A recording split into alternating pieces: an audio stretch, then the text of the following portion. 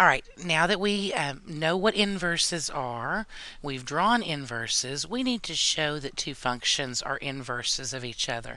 We sort of did this before in previous work, but especially because these are kind of complex, they're going to end up being complex rational expressions. So I thought that it might be a good idea to go over it just so that we can refresh on that. So we're going to prove that these things are inverses or verify by doing the composition function.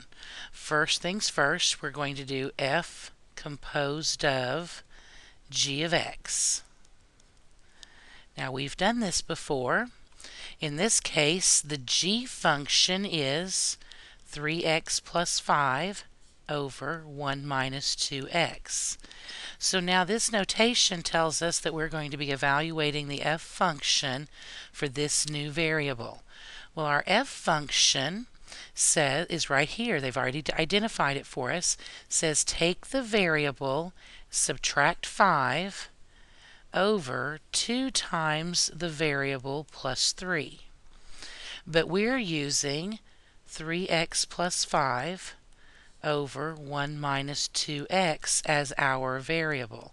So I'm going to fill that in, and I'm going to use color so you can see exactly what I'm doing each step of the way. Now this is a complex rational, so it's very complicated looking. So in order to simplify this, we need to multiply every term by the common denominator. And in this case, our common denominator is going to be 1 minus 2x. So I'm going to show that I'm multiplying every single term by that 1 minus 2x. Now in doing so, for our first term, we have our 1 minus 2x's cancel, and we have on top there 3x plus 5. For the second term in the numerator, we're going to have to distribute out our 5, so that would be minus 5 plus 10x. Now on bottom, we have a 1 minus 2x that we're multiplying by and a 1 minus 2x we're dividing by, so those cancel. But we do have to distribute our 2, so that's going to be 6x plus 10. And then for the second term, again, we have to distribute, so that would be plus 3 minus 6x. Now at least we've cleaned up all of our fractions and we're able to start simplifying. So in the numerator, our 5's cancel and we have 13x. And in the denominator, our 6x's cancel and we have 13.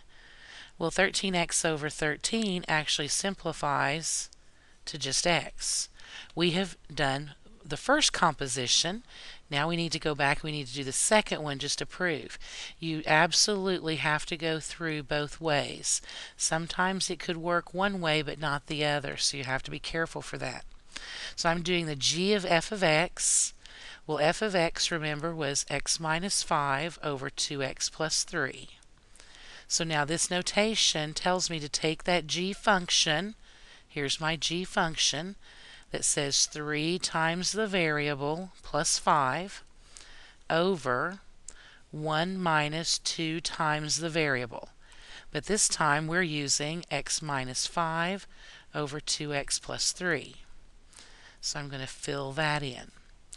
Now here again, this gives us a complex rational expression.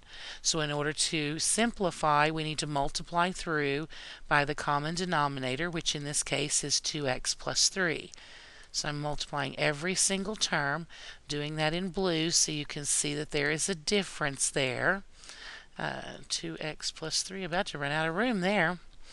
In my first term, the 2x plus 3's cancel, and we are left with that distribution, 3x minus 15. Over here again we have to distribute, so that would be plus 10x plus 15.